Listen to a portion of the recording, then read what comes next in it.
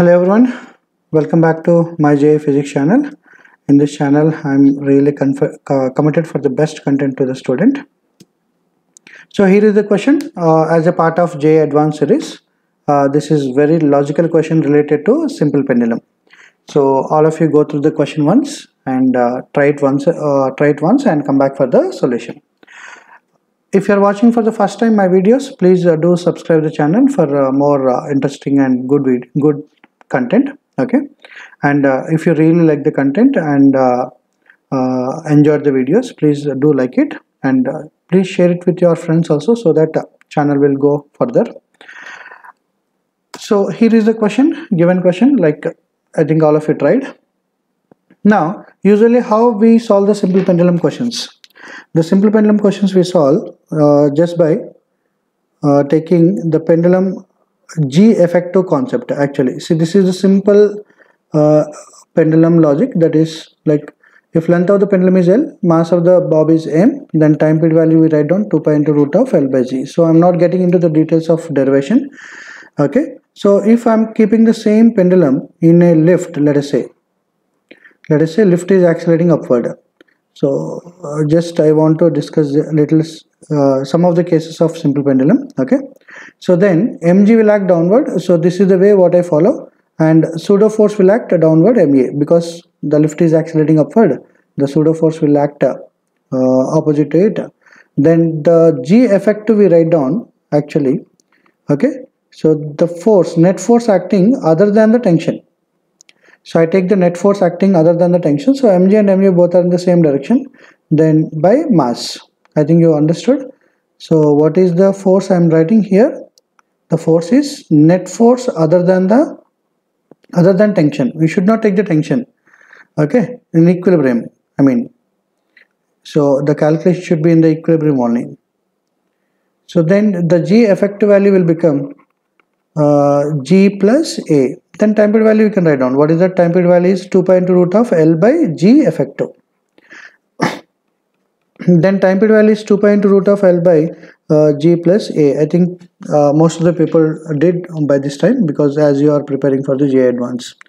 So I'm taking the one more case for better clarity. Okay, so now the pendulum is having the charge, let us say plus Q. Okay, mass of the pendulum is M. Now it is kept above the plate which is carrying the negative charge with sigma. Sigma is the charge density. You can take minus sigma also. So then under this condition, so one force will act mg in equilibrium, and other force will be q into E, where E is equal to sigma by 2 epsilon naught, because it is infinitely long plate if you take. Then q by sigma by 2 epsilon naught will be the force acting. Then the G effective calculation will be mg plus q into sigma by 2 epsilon naught by mass again. Then time period value you can calculate 2 pi into root of L by G effective, then you will get it. Like this you can find out the time period of simple pendulum whenever you have got the different scenarios by using the G effective logic. But in all scenarios, one thing you need to understand that, okay, so we are taking the forces, whatever forces we are considering, all the forces are in the same plane of the pendulum. We are taking the forces in the plane of the pendulum only. Okay, so if you take mg and ma, even if you take mg and qa, so all will be in the same plane of pendulum. That is very important. So that observation leads to solve the question easily, whatever question I'm discussing in this video. Okay, so the forces should be in the same plane of pendulum. Okay, same plane of pendulum. So this is the idea what we are going to use. So let us see how to solve our question. So this is the thing what they have given, right? So now actually the oscillation of the pendulum should be something like this.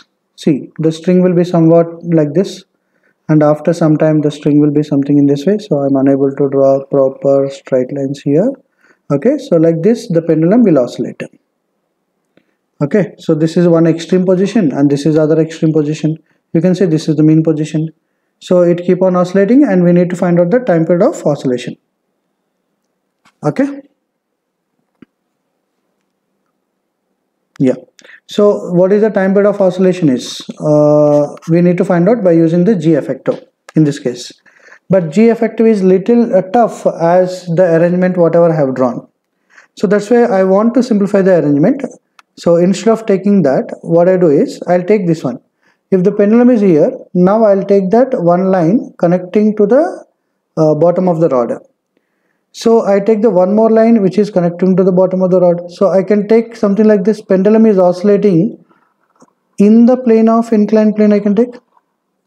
Just imagine. See, actually oscillations are not in the plane of inclined plane.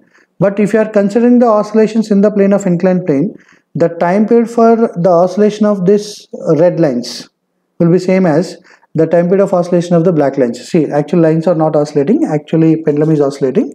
But we are taking the something like pendulum oscillations in the plane of inclination, or in the plane of you can say that inclined plane. Okay. So with this idea we can solve the question very easily.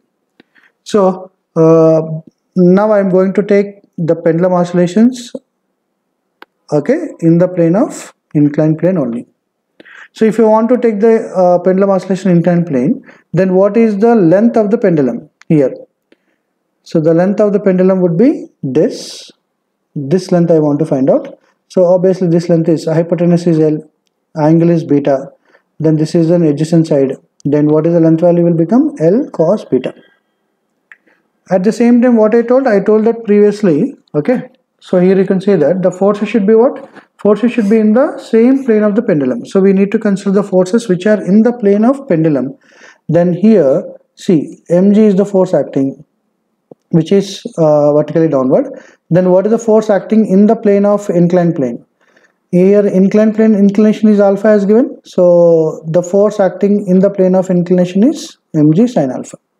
So then this entire oscillation of the pendulum, given pendulum oscillation can be taken as the pendulum oscillation with length of the pendulum is L cos beta within force of how much? Mg sin alpha. Okay, so as I told you, G effective can calculate the forces other than the tension, the net force other than the tension. Other than the tension, only one force is there, that is mg sin alpha. So mg sin alpha by m if I do, then I'll get G sin alpha is the effective G value. And what is the length of the pendulum is L cos beta.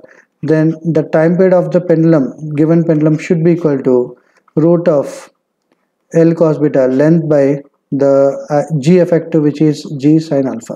So this is the required answer for the given question. So hope you enjoyed the video.